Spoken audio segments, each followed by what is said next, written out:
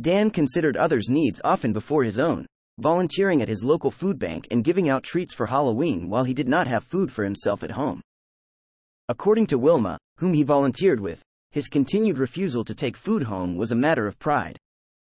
TV, the Halloween apocalypse. Liverpool was central to Dan's identity.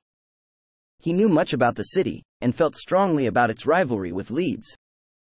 He even distrusted Yasmin Khan, at least in jest, for her association with Sheffield, which was too close to Leeds. TV, the Halloween apocalypse. He had a similar reaction when he found out that he arrived in Manchester. TV, Eve of the Daleks.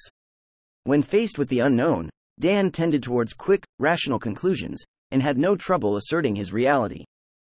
He reasoned that an adult trick-or-treater should not be given candy, that Carvanista must have been play-acting in costume, and should leave his home, and later, when faced with the reality of Carvanista's spaceship, that he must have captured Dan in particular for a reason.